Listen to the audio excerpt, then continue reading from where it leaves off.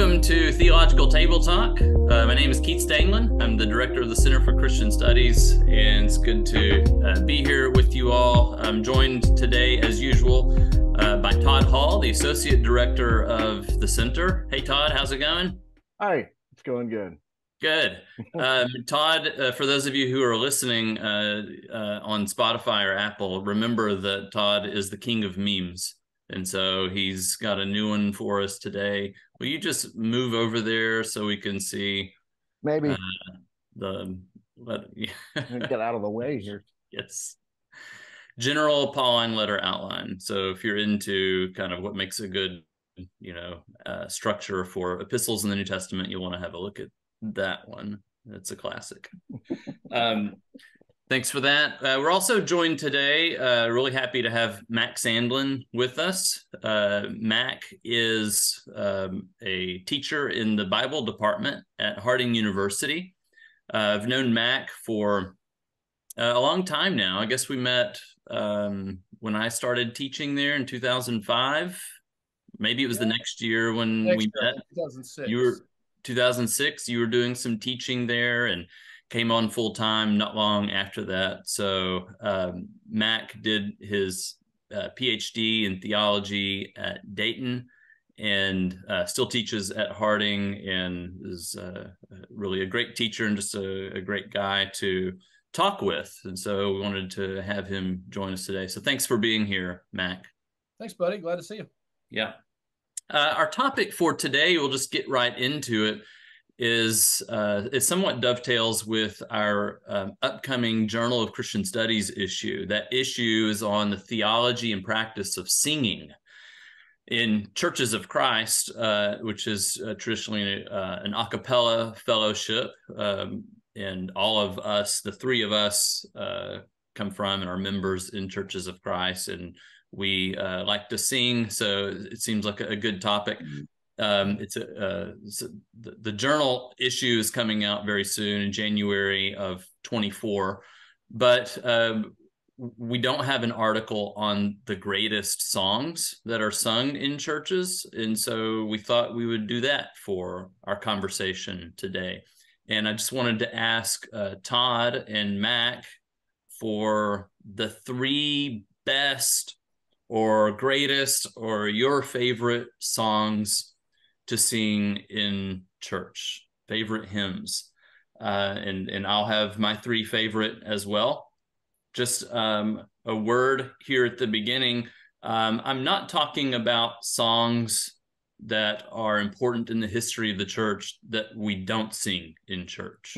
So worthy is the Lamb that was slain. The ending of Handel's Messiah is not in songbooks that we use, so you don't get to say that one. And things like that. Okay, those are great songs, but we're talking about things that are sung, or until recently were sung in many Churches of Christ and other, probably especially low church fellowships. And so even if you're not in a Church of Christ, if you're at a church that sings, hopefully this conversation will resonate with you. So is there anything else I need to say as we get started here? Nope, All right. I think that's good. Let's hear it. Your top three, one at a time. Your first one, not in any particular order here, Todd, but let's hear yours first. What do you got? Yeah, this is not cool because I only had one child. So I never had to answer the question, which is your favorite child? And now for the first time, I have to. I love good hymns. So I'm going to start with A New Creature, or Buried with Christ, which I think is the greatest baptismal hymn there is. Number 619 in my substandard hymnal. And I think that it captures really well sort of both what happens in baptism, but also then the beginning of the process of sanctification. Maybe better than any other hymn, I think. It's other hymns are great at, what God has done and, that sort of thing. But this one is sort of like on the other side of baptism, looking forward to a holy life. So that's my first one. Not necessarily my favorite, but my first one. Yeah, that's a good one. So this is it's a Thomas Chisholm lyric and an L.O. Sanderson tune. Huh. So these two guys collaborated on a lot of songs, actually. Thomas Chisholm was a Methodist minister, and L.O. Sanderson, a Church of Christ minister. So I love their collaborations also. Chisholm did a lot of other songs that L.O. Sanderson didn't do the tune for. I think his most famous one is, what is it? Really famous. Really famous Chisholm song. Everyone knows it. Great is thy faithfulness. Great is thy faithfulness. That's a great song. That's yeah. a Chisholm song. Oh, But yeah, that should be on this the is a very, in some ways, kind of typical Church of Christ song because we have a very high view of baptism. It's interesting that the Methodists tend to not emphasize baptism as much traditionally as much as folks in Churches of Christ do. But this is, I think a very good theology of baptism. So A New Creature, if you're not familiar with that, I think we want to put maybe links to these songs if they're on YouTube so people can hear them sung. Also, if they're well done on YouTube. In the show notes. Sing a little snatch of it there for us, Keith. What's that? I said you don't want to just perform a little snatch of the song for us? Buried with Christ, my blessed Redeemer. Oh, okay. You know that one? Well, when Todd said it, I thought, I don't know this song. This is very unusual for an old Church of Christ song. I thought, but when you sing it, I think, oh yeah, I know that one. Yeah. Yeah. Well, I don't think. And we sing that tune on something else too, don't we? It's a tune that sounds like I know another. That's another phenomenon that we have. Maybe other fellowships do too, where one tune and two or three different lyric sets for it. Or one set of lyrics and two or three different tunes. Yeah, and that's typical in hymnals, because you have a similar meter and all of that in the poem itself, and so it goes with different things, just like Amazing Grace goes with Peaceful Easy Feeling and all those things. I always love substituting Amazing Grace for the line, I want to sleep with you in the desert tonight. Yes, that's right. Yes. I always felt awkward about that in 9th grade when we did that in youth group. I thought, I know the real words there. That's a little, I don't know. Sleeping, though, Max. Sleeping. Okay. There's nothing wrong with sleeping. So this is an unusual, back to Todd's song, unusual because the title is not mentioned at all in the lyrics. So that's another reason you may not recognize it. It's called A New Creature, but that's never said in there. It's about being new. It's the new creation that comes as a result of at the moment of baptism. So dead to the old, alive to the new, all those all that very biblical language in that song. And yes, a great song to accompany baptism. Yeah. Anything ready else for that one, were you? Surprised you? I was not. No. You look surprised. Yeah. I'll take it. It surprised me. But it's a good one. All right. Good. Mac, you're up. All right. I have several. I was glad you said in no particular order, because I love to make lists and rankings of things. This is a very hard one. Yeah. But one song that's meaningful to me is "Be With Me, Lord." I think this is another L.O. Sanderson one, and Chisholm. So I think all three of the songs that I picked, I relate to sermons that I heard. I always like when preachers preach a sermon and either drop the words of song hymns that we sing into it, or I like sermons that's like, I'm just going to preach this hymn to you today. I've always enjoyed those kind of sermons. And this one, I heard a sermon when I was at Harding School of Theology in chapel one day. There was a student who was speaking about the presence of God. So, be with me, Lord. I cannot live without thee. I dare not try to take one step alone.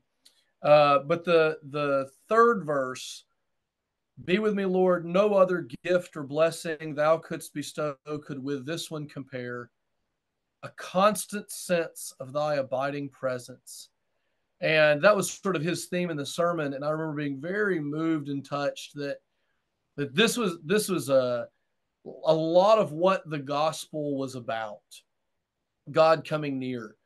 I remember I always tell the first passage I ever remember from scripture being moved to tears by, maybe 15 years old or something, and reading the very end of Matthew. You know, you're an angsty teenager and you feel like you're all alone in the world, whether that's true or not. And I was reading Matthew, trying to be a good boy and read my Bible. And Jesus gave the Great Commission, okay, go out there and do the work. And I knew that it was in the back, a poster in the back of our church building. But the line that comes after that, and lo, I'm with you always, even to the end of the age. I get emotional just thinking about that right now. And so then to have a song to say, these songs that are prayers too. I like that too. These songs that we're praying to God, and to say, oh, here's my prayer. Here's what I need. A constant sense of thy abiding presence.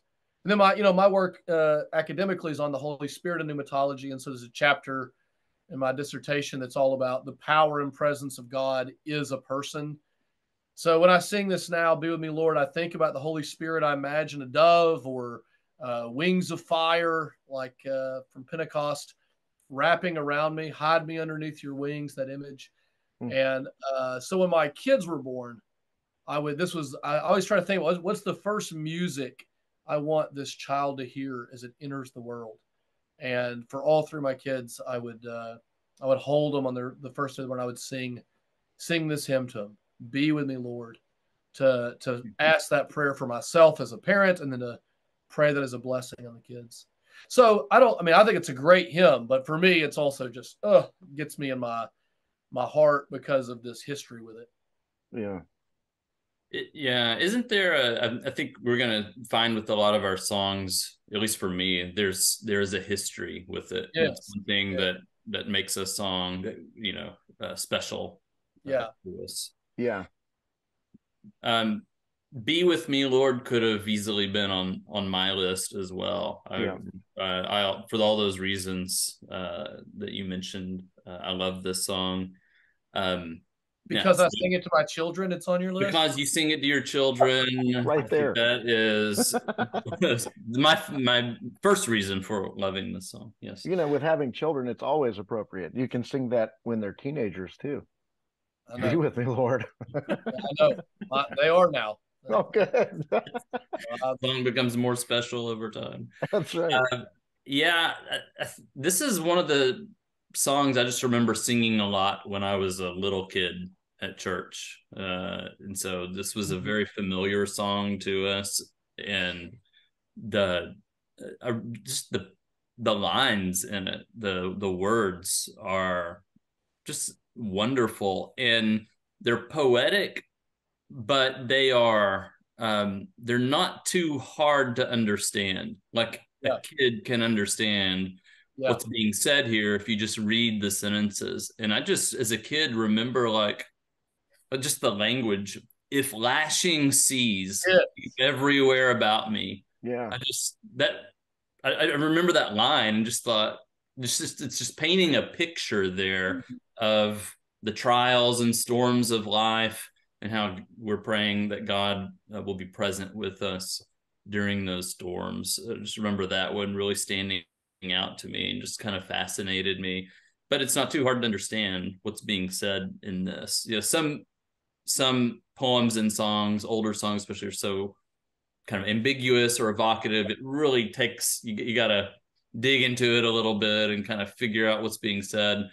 What is Evan Pinion? But this one, I mean, it's 20th century, but it's kind of old style, but it's not too hard to understand. I think it's just a good, people that don't like kind of old poetic songs, I think this is a good kind of bridge to get them into seeing really meaningful lyrics that do what you want a song to do here. And I remember like that line of it, Keith, that says, be with me when loneliness overtakes me. Yeah. And then, Yeah. and so you picture someone sort of alone. I remember feeling that thing like alone feels like a dark kind of feeling. And then the next line is when I must weep amid the fires of pain. So Yeah. he names real deal human experiences, but in images that resonate, which is what good poetry does in general, I think. No, it's a classic, I think. And then I remember a couple of times just hearing this song and singing it, just as an adult. One time I was listening to the song on the way to work when I worked at Harding, and this song was on my CD, and I just parked my car and didn't get out of it. I just sat there and listened to it, probably sang it, and it just brought me to tears in a way that it hadn't before.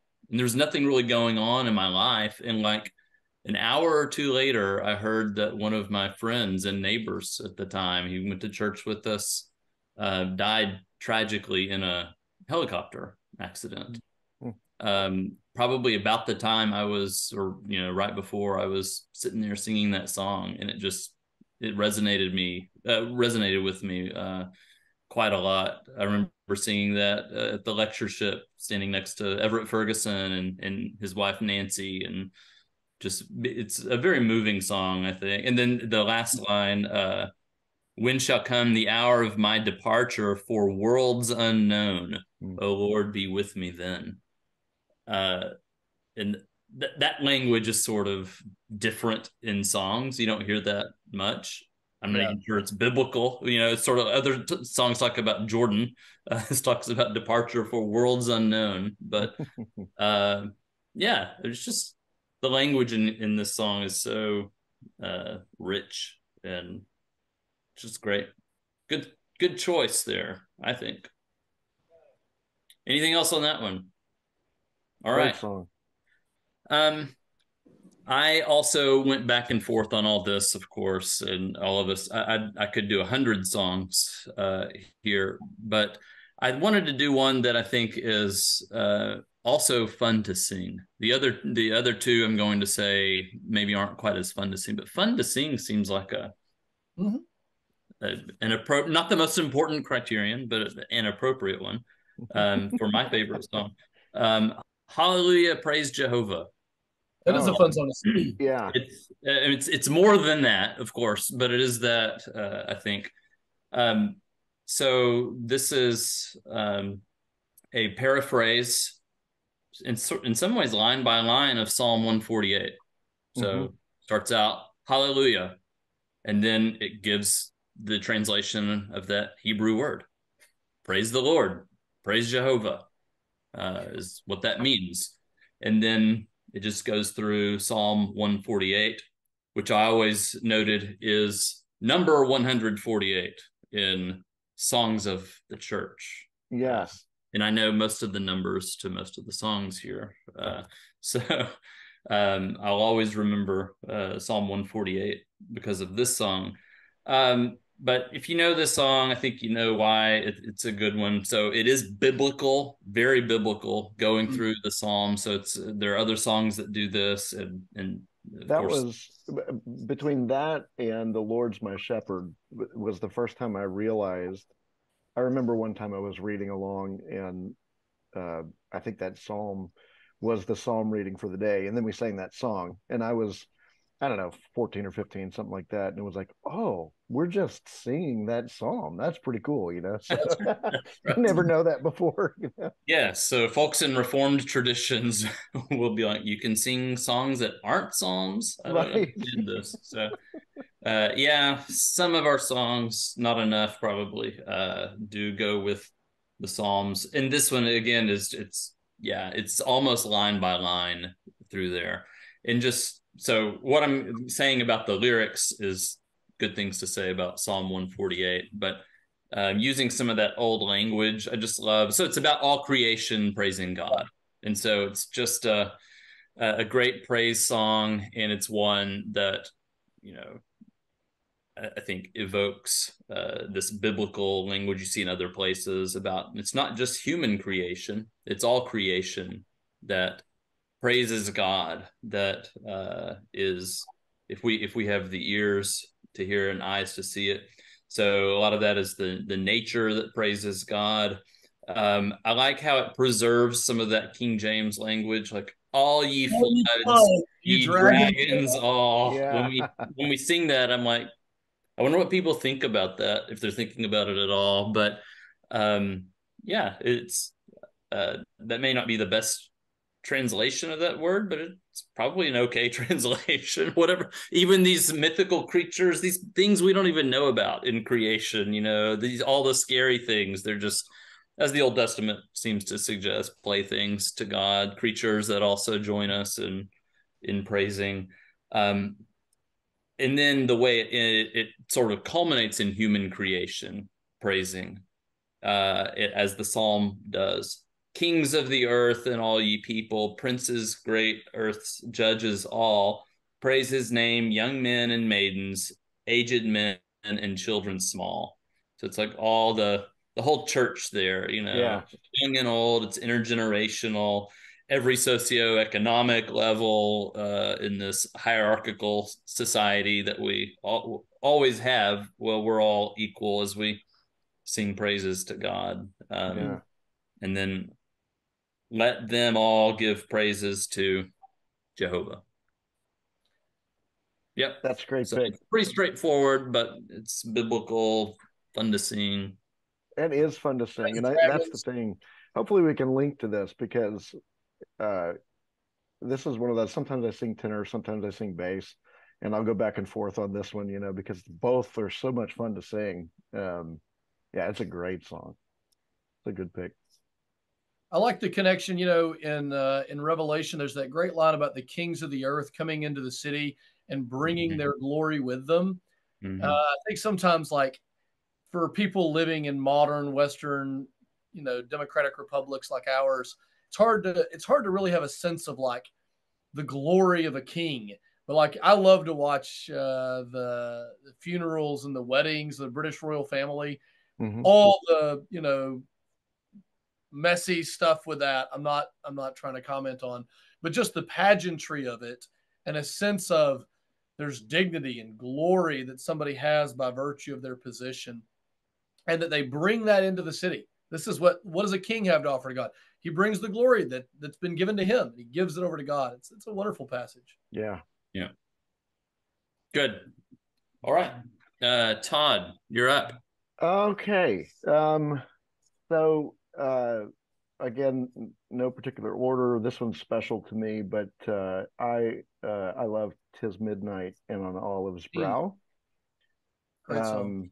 Yeah, just a beautiful song, sort of here at the Passion, and I think it appropriately captures the synoptic passion, the weeping and blood and that sort of thing. But then you have this hint of uh, the Johannine in the garden at the end, right? The the conquering Jesus, who is comforted um, by this song that the angels alone know. Um, but it's special to me because so when Maddie was born, Jenny did not grow up Church of Christ. She grew up Methodist, and so when we got married, obviously I was ministering in Churches of Christ, and so she became Church of Christ, and we had lots of great discussions. But this was one of the songs that she fell in love with, and I can remember when Maddie was born, she would sit on the back porch. Maddie was born in April and had to be hot, so she would sit. We're in Texas; it's always hot. In May, she's always on the back porch. Got to be 95 degrees or whatever, And Jenny would sit and rock her and hum this song to her, and so that meant a lot. And then I remember these words specifically coming to me in the hospital when Jenny passed. The last verse of this song, I don't know where it just came into my head, and that the song "Born from the Ether Plains," comforting the dying. It just really impacted me, and so it always has from then. It's one of those that you guys probably have these too. You put them in the service, or you see them in the service, and they're coming, and you think, I'm never going to get through that. I can usually get through about 2.5 verses of this one, and then it's like, y'all just keep singing. Yeah. Todd, I didn't know that you'd married a Methodist named Jenny. My wife was a Methodist named Jenny too. All right. Hey, Yeah. Great minds think alike. Gotcha. Neither one eats chicken, I'm sure. That's what. Yes, maybe not. That's an inside joke from Stanley. We once had a friend who was under the impression that Methodists did not eat chicken. You're kidding? Why you might think that. We thought that was a really bizarre thing to imagine. Yeah, I still remember that. There's definitely a side note here, but yes. Wonder to feel, I'm afraid. Sorry. No, it's okay. It's appropriate. I'll say why in a second, but yeah, we heard that, and then I was just sort of racking my brain. Like, I know a lot about Methodism, but I didn't know anything about a specific diet or abstaining from chicken. And I was thinking out loud. I'm like, I've taught courses about, that include talking about Methodists, and I've never heard that. And Mac says, my wife's Methodist, and I've never heard that. It turns out we'd never heard it because it was crazy. Yeah. And utterly divorced from reality, which is why we've not encountered it. But wonderful.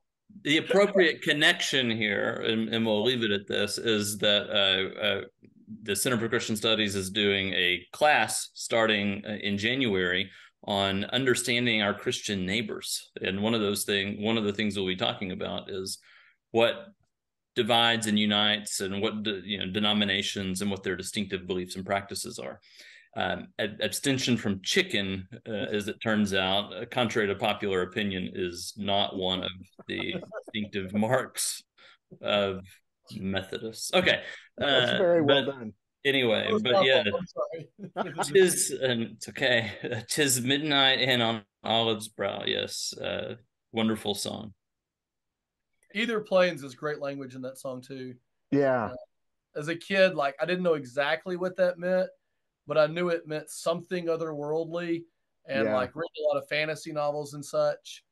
I could kind of see it, and then like, oh well, it's wherever the angels are, and imagining what would that have been like for an angel to come. And anyway, it's just great language. I hadn't thought of that song in a while, Todd. I love that song, and I what strikes me about all these, and we don't have to go down this road, Keith. You tell me we're not doing that today, but the poetry of the older hymns is so rich and so deep, and I'm not aware of a contemporary song, say a song written in the last 20, 25 years, 30 years, 50 years, that has the same kind of poetic value that these songs have. Maybe because I'm stuck in 1932 or whatever in my hymn selection, but it's just, all of these are so incredible. 'Tis midnight and from all removed, the Savior wrestles lone with fears. E'en that disciple whom he loved heeds not his master's grief and tears. It's just so evocative. The poetry there is so moving and evocative, and I just don't see that today as much. But that's not the way we talk, and so how can we praise God? Right. With this, okay, we'll handle that another time, maybe. But we should encourage young poets. That's the thing. I think that people don't do poetry anymore. This is Anthony Eslin talks a lot about this, but man, the young people do poetry. Start writing good poetry for the church.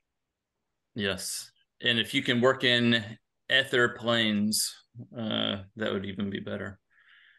Be cool. Yeah, and dragons. Yeah, and dragons in the same one would be great if you could. Yes. So on that fourth verse, the nether region. Nether is just old for low.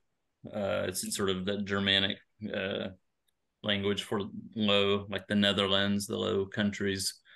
Ether is high, so the celestial regions. I've always wondered, though, about that fourth verse, the song that angels know, unheard by mortals are the strains that sweetly soothe the Savior's will. I love the words and what it's saying, and I still sing them. I'm wondering if biblically and Christologically that he heard something, that he had a leg up and heard something that mortals don't hear. And so this is the suffering of an immortal, I don't know, omniscient, and had sort of access to something in his grief and suffering that other mortals don't have, or mortals don't have. Anyway, just a Christological question there. But it kind of goes back to no. Ahead, well, Matthew's temptation narrative, right?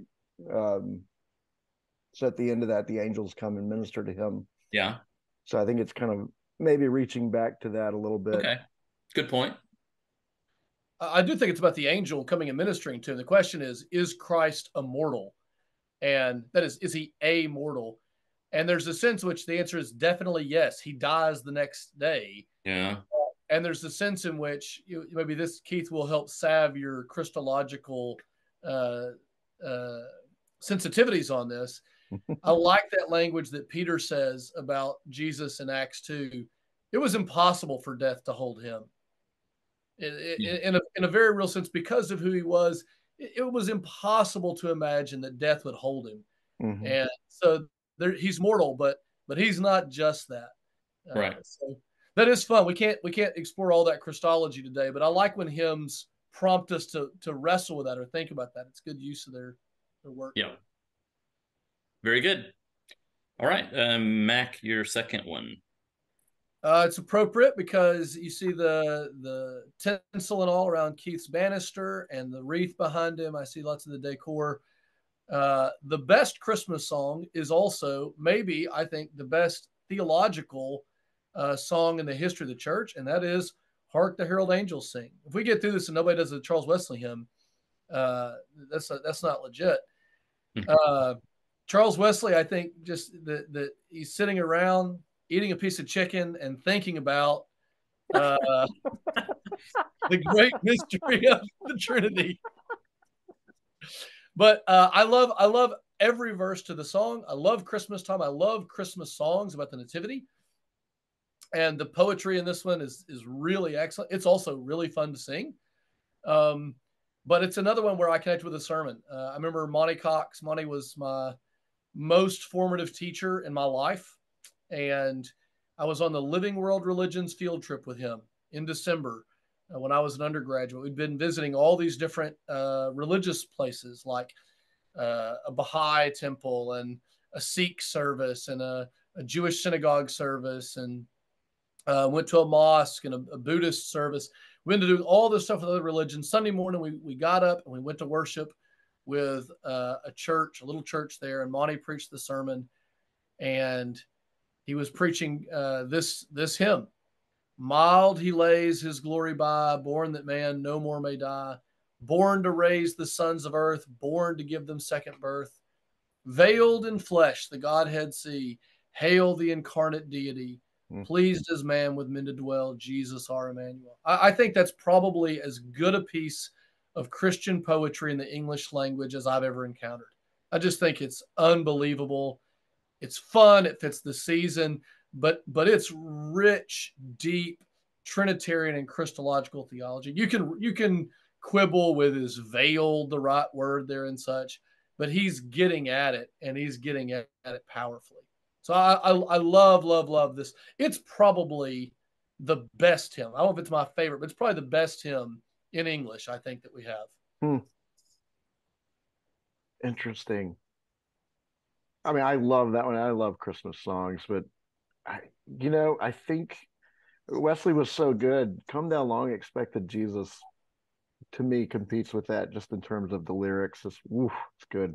Oh man, I mean, we could get us "Love Divine," "All Loves Excelling." Yeah, that's on my list. Hey, We're taking guys, You get 3 total. So Todd, you've already given us your third, and Mac, yours No, too. no, no, no, no. That's not the Oh, third. I'm just bringing it up. Oh, are you gonna go the?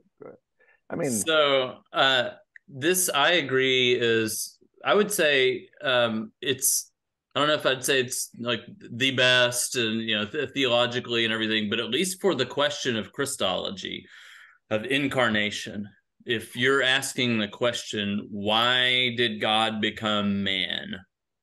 This is, I think, the best. And expand to the other verses, like a lot of Charles Wesley hymns, we get 3, and they're not quite put together the way he put them together. But there are other come, desire of nations, come, fix in us thy heavenly home. Fix in us thy humble home. Rise the woman's conquering seed. Bruise in us the serpent's head. Now display thy saving power. Ruined nature now restore. Now in mystic union join, thine to ours and ours to thine. And others like that. But you get this, I mean, it's the joining of divine with human nature in order to restore human nature. You really get, and there's sort of early Christian, Eastern Christian recapitulation there. Just one of the best statements of that in that verse. So it's, yeah, I think a excellent song.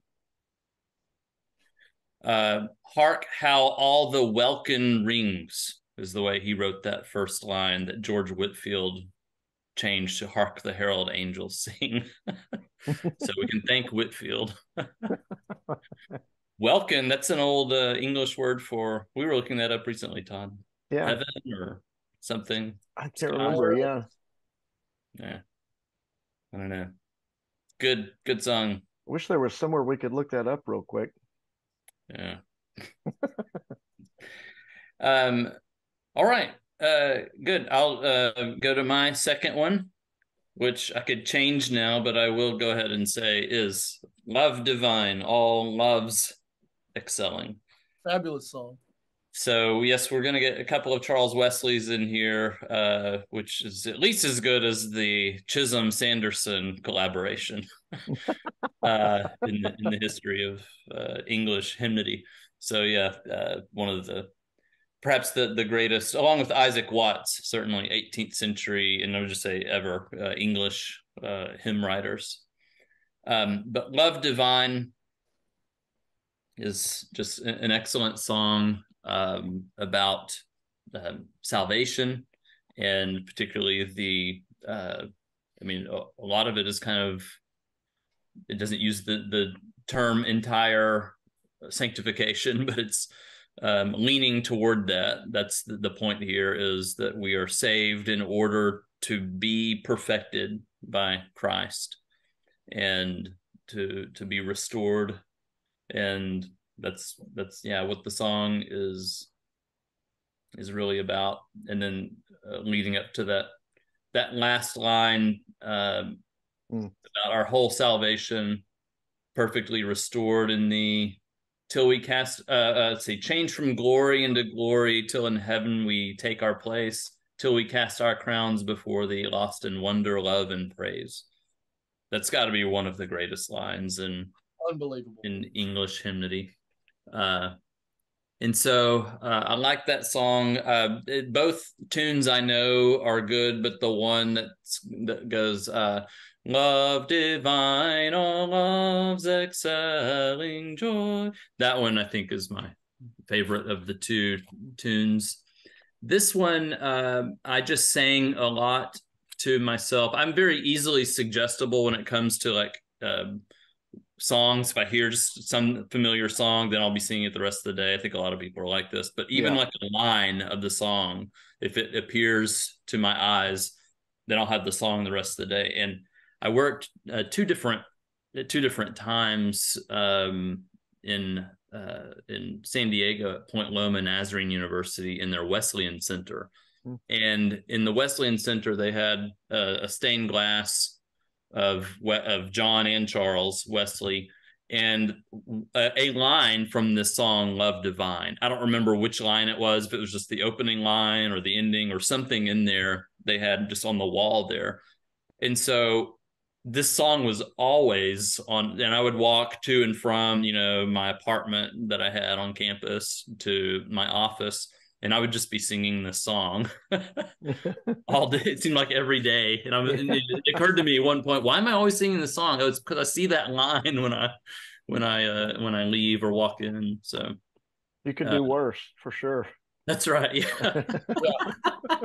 I'm glad that the line on the wall didn't say "Nobody fills my heart like Jesus." Preview of next podcast. I love that song too. When I teach a class on pneumatology, we have a number of prayers and hymns that we begin class with or incorporate. And I always say this is our best. If "Hark the Herald Angels Sing" is our best Christological hymn, this is our best pneumatological hymn. Think about Augustine's notion of the Spirit as the love of God, love divine, all loves excelling, joy of heaven cut to earth come down.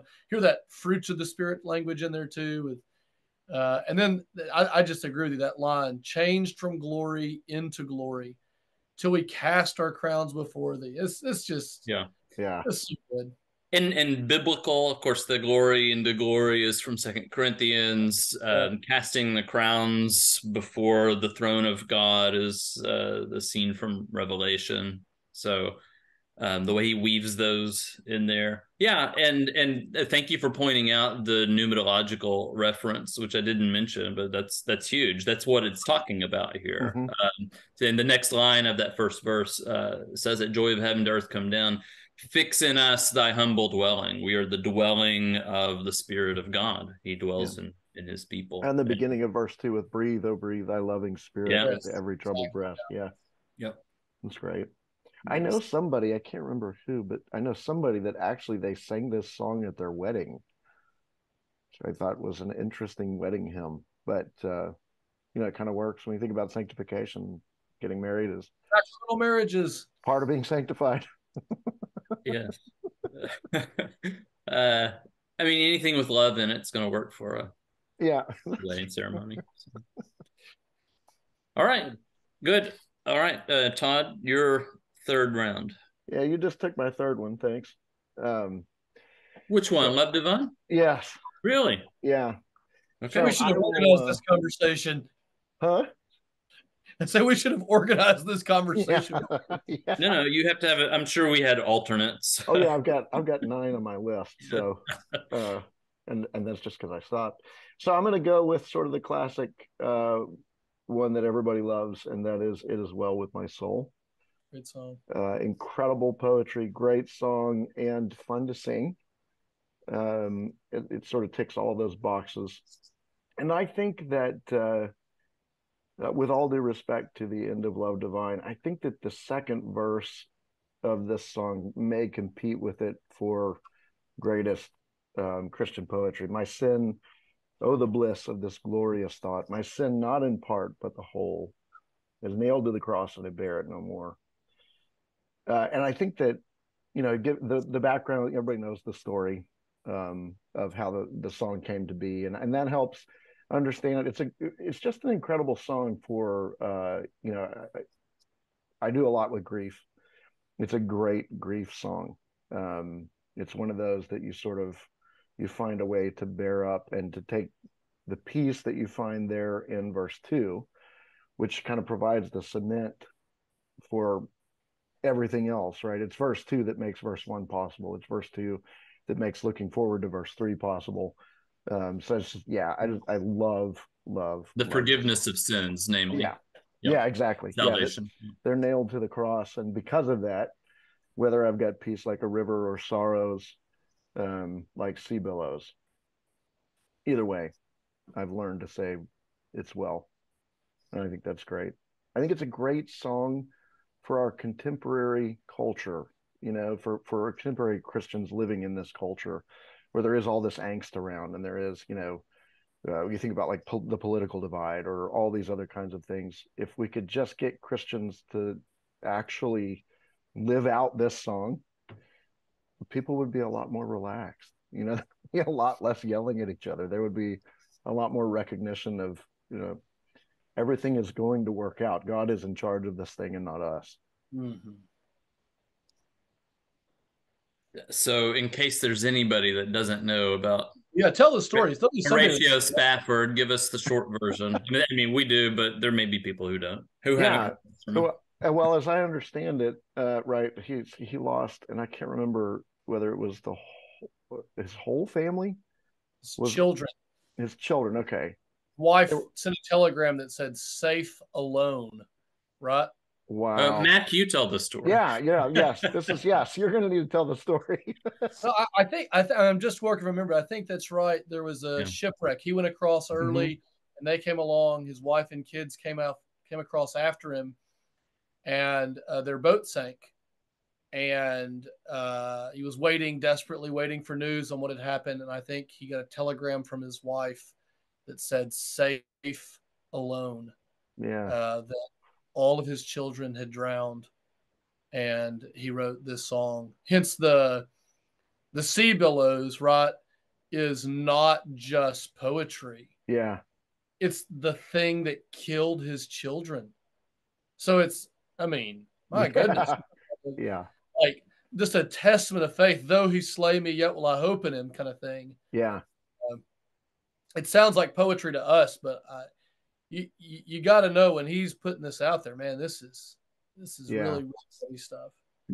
And also, the version I've heard is that he was actually sailing back to that spot as he was writing.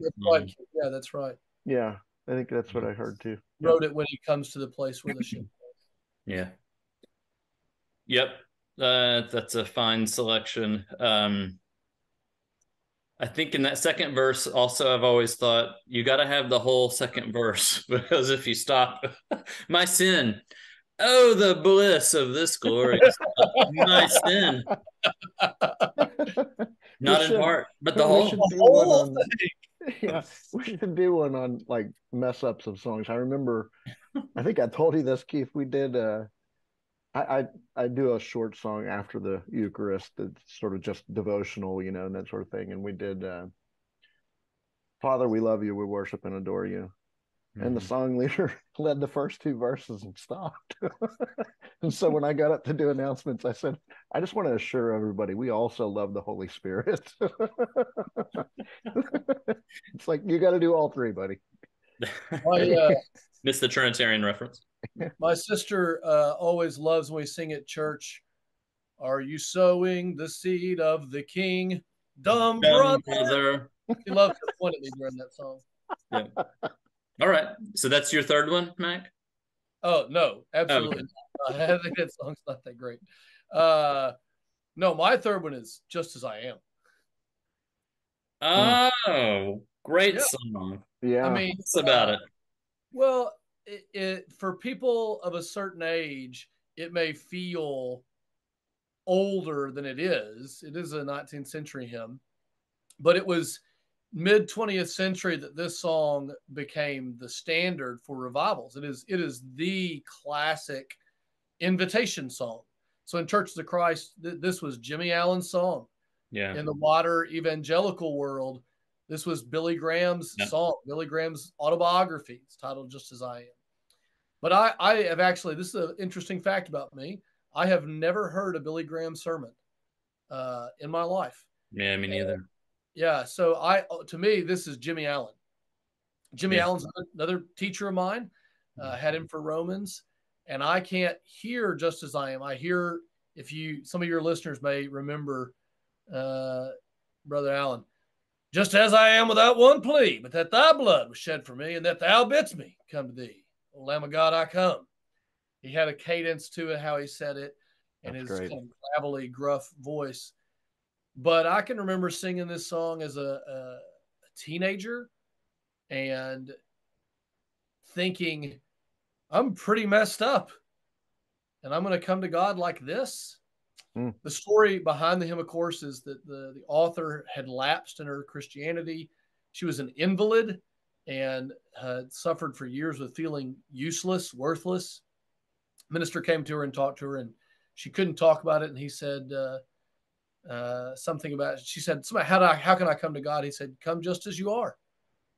And those words stuck in her mind, and she wrote this hymn. And and it's been recorded by everybody. Willie Nelson has a beautiful little guitar version of it on the Redheaded Stranger album. Huh. That's very moving to me. If you know that the story of that album that he tells, it's the moment of redemption, and there's no lyrics. He's trusting that the audience will know the hymn and recognize just the melody kind of plucked out. I love that about it. But it's just so powerful. Just as I am without one plea, but that thy blood was shed for me. Yeah. And that, I love this line, and that thou bidst me come to thee. That he is inviting us just as I am. Just as I am, thy love unknown. I didn't even know it. And it's the thing that has broken every barrier down. Yeah. Powerful, powerful song. It's honest. I Yes. think that's what I like so much. It's just, man, yeah, it breaks you, and it needs to. That's the thing. It takes sin seriously. It's not baggage that we're carrying around, or not something that happened to us. It's us. Yeah, that's good. That's good language, Todd. How about this? Verse 4. Just as I am, poor, wretched, Yeah. blind, sight, riches, healing of the mind. Yea, all I need in thee to find. Amen.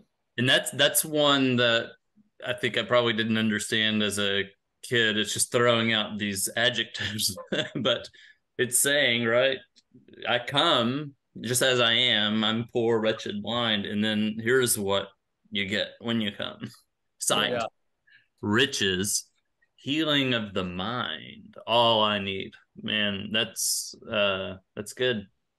It's a song too. The joke was always that you sang 100 verses of Just As I Am. You keep singing it over and over. But I'm always like, hey, if you didn't sing all 6 verses, you missed out. The verses are good. Yeah. This is a positive podcast, so it pains me to say this, but did Jimmy Allen also say, I come broken to be mended? I come wounded to be healed. Do you know what I'm talking about? I do, but you know what? I actually don't disdain that. I like that. It feels to me like somebody is speaking in their idiom this same thing, and I like that they're trying to reach back and grab it. And I do come broken to be healed. Do come to be mended. I think it's like the old song is enough for me. But when my students sing the new little addition, the bridge there that shifts it, it changes it. But I can even enjoy that. I even like that. Well, you're a more tolerant man than I am. That's what people say. I already knew that. That's the comment you'll hear a lot. Mine even say liberal.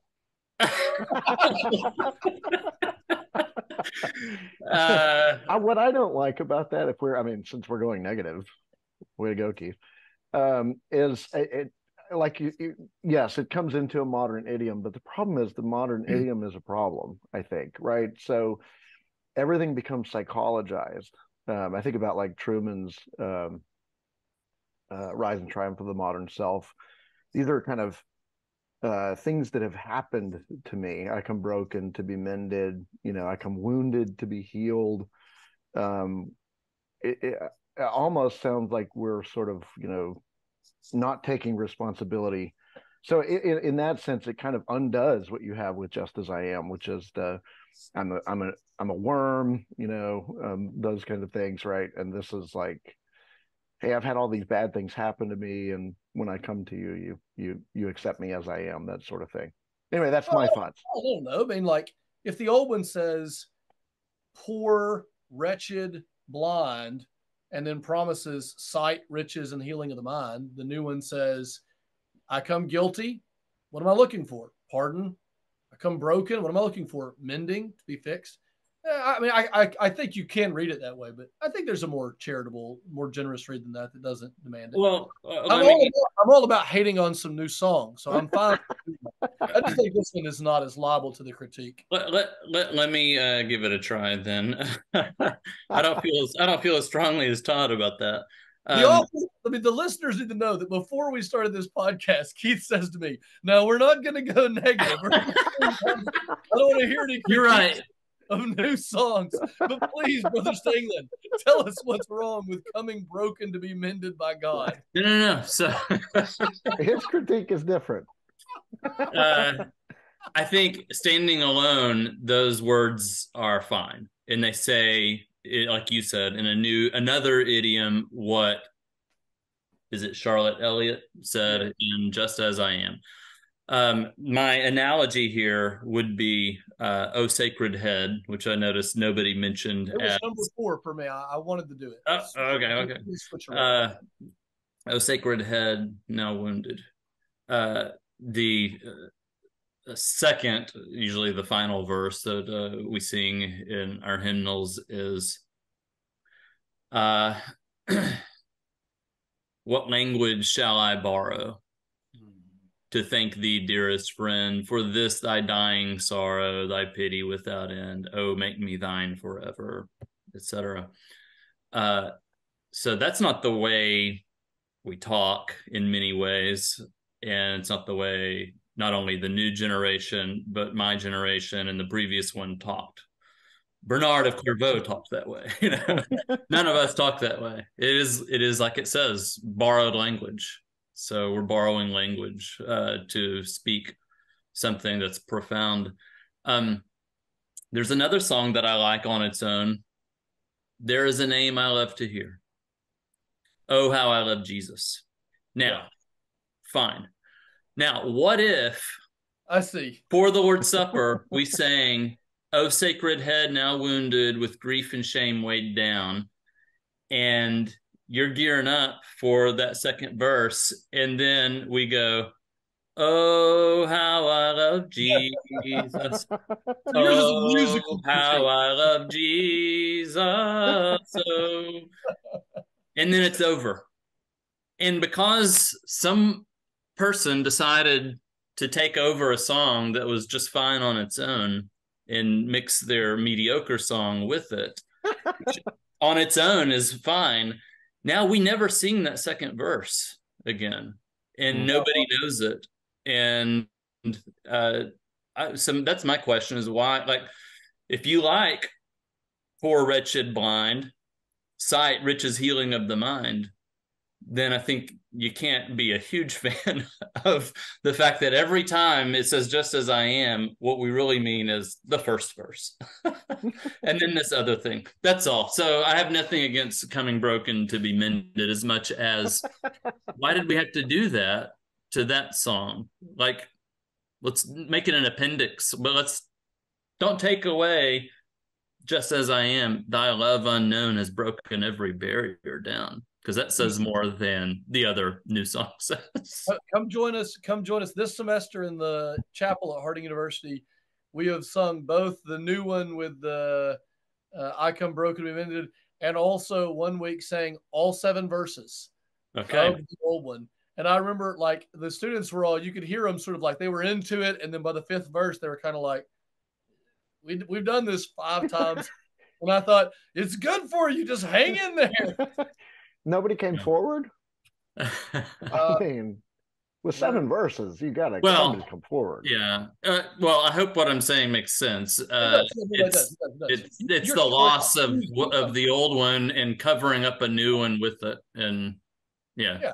If what we're talking about is losing something, then sure, of course. All right. So what's the next one for you? The last one for you? Yeah, last one is a new one that I think does a better job than some other new ones. It's called "My God and King." It is a song that will be unfamiliar to most listeners, but we'll put a link in the show notes. Unfamiliar, Mac?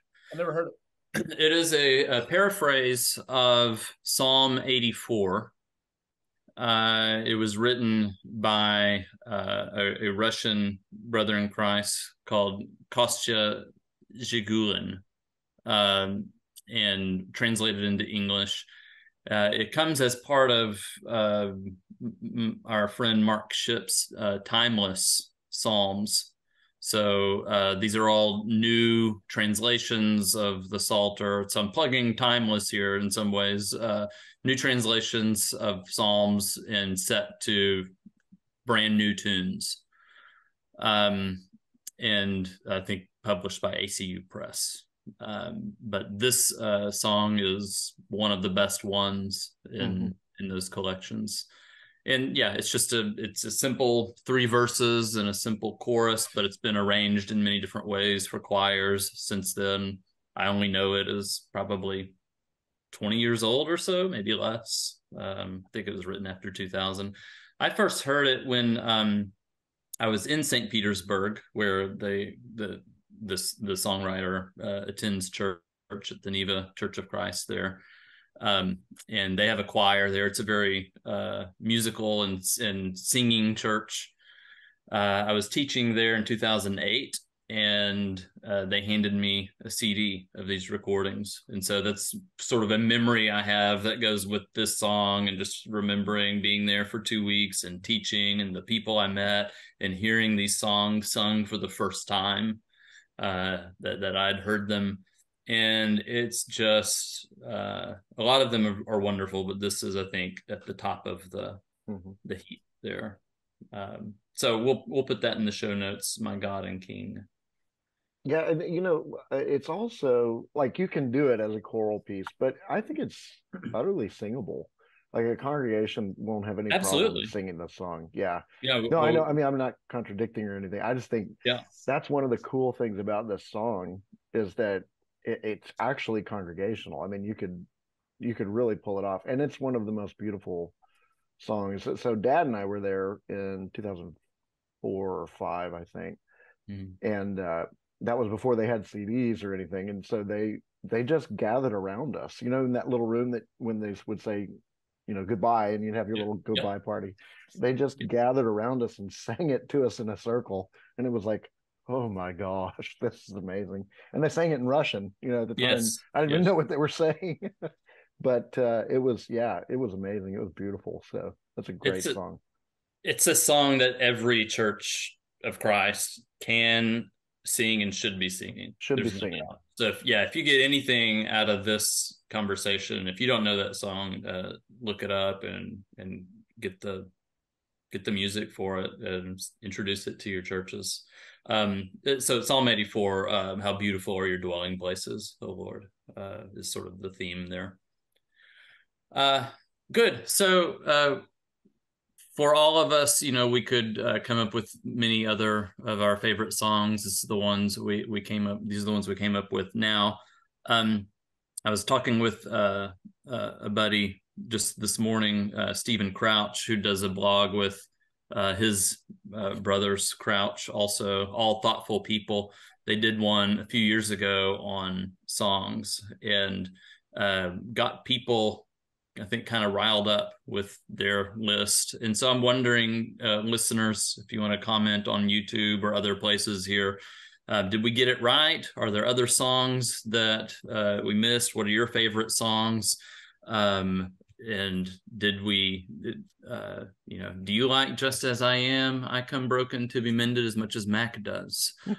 So let us know in the comments maybe. But I'm also just wondering really quickly here, guys, what are some observations we have about these songs, or let's say in light of these songs, just about singing in churches? We didn't, some of this came up in passing, but are there things we're looking for in good songs that we need to be practicing and teaching in our churches and handing on to the next generation? Are there criteria that are kind of common in these songs that we could say, here's what makes good songs? What do these songs that we've mentioned say or imply about the purpose of singing? What are these songs? What are we asking them or wanting them to do ideally in a congregation of an assembly of worship this day or over time. Thoughts on that? Yeah, I think, speaking to one another in psalms and hymns and spiritual songs. We these songs are meant to be the words of the church, that the church speaks to the church. And so they ought to, as soon as we good hymns, ought to proclaim the gospel. And one of the things you notice in a lot of the songs that we mentioned is good theology. That is to take a complex or a rich or a deep idea and to express it really well. That's what good poetry is. And the content is the truths of the Christian faith, the truths of the gospel. So we didn't do a ton of songs that were like singing to one another. Most of our songs were singing to God, but there's songs we sing to God and to each other. So they have this teaching function. I'm often struck by, in our tradition, how little we teach about kind of like systematic theological topics, but how much we sing about them. So when I teach the Trinity at my church, the first thing I do is read relevant passages. And then I say, but of course, you all know this because you've been singing it for years.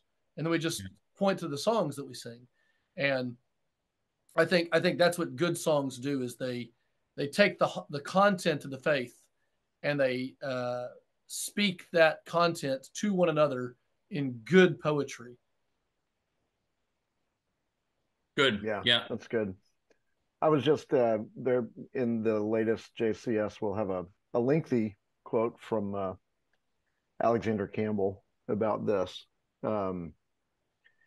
But I just quoting him a little bit here. The Christian hymn book, next to the Bible, wields the largest and mightiest formative influence upon the young and the old, upon saint and sinner, than any other book in the world.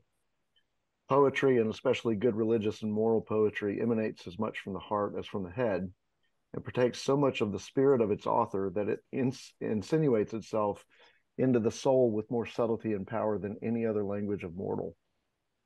Allow me, said someone, to write the ballads for a nation, and I care not who enacts its laws. Permit me, I also say, to dispense the psalmody of a community, and I care not who dictates its creeds or writes out its catechism. And it goes on from there, but I think I think we don't really think about how formative songs are, but like Mac was saying, that's just it's just a different way to really inform people in terms of what it is that they really believe, what they confess, and how to live. And so we got to take it very seriously too. Yeah. Good. Well, these are some good observations. I think just the theological, the song is a vehicle for good theology, right? Or let's just say theology can be a vehicle for bad theology. if there is such a song that would convey that. Maybe there could be. Maybe. But like I said, that's another podcast. That one's all positive. I told you all to be positive because I knew I needed help. All right. So, We did pretty good. That was about 7 minutes of this hour podcast, so it's not bad. Yeah, that's right. So yeah, we do have other there are other articles in that issue of the Journal of Christian Studies. I think a couple of our articles talk about criteria for good songs, and that's something I think we should take seriously when we're thinking about our canon of songs in churches, and also new songs that we're introducing or even writing or encouraging others to write. But it's interesting because they're songs we often, we get caught up in the tune, or we've heard them our whole lives, and we sometimes don't think about the words so much. So I like just an opportunity like this to mention the songs, but also to get to talk about the words. And I found over the years, if it comes up in a class or a sermon where I talk about the words, there's always somebody who says, I never really thought of that, or I never knew what it was saying, or something like that. And it means so much more to them, though they've sung these songs for, decades. And I'm sure the same is true for us. We've had that experience as well. So it's good, to talk about the songs that we sing and use them kind of like you do, Mac, as a hook point, you know, a way to bring people into the content that we're trying to teach. All right. Well, I think that's probably enough now. We could talk a lot more about songs. And like I say, check out that issue of the Journal of Christian Studies. And we'll wrap it up here. But thanks, Mac, for joining us today for this conversation. I think it's been really helpful, and appreciate your being a good sport with this. So thank you all for listening to Theological Table Talk. Follow or subscribe to this podcast on Spotify or Apple if you have not yet. And these episodes are also available on our Center for Christian Studies YouTube channel on video there. So give the podcast a like and a 5-star review if you would. And as I said, share a comment or even a question for us to discuss. If you have suggested topics or guests that you would like to see, then email us at info@christian-studies.org. And there, check out the Center for Christian Studies at christian-studies.org. If you like what you see on the website, if you like what you've heard here on the podcast, then just hit that little give button there and send a gift our way. But thanks for joining us today at the table for Theological Table Talk. Until next time.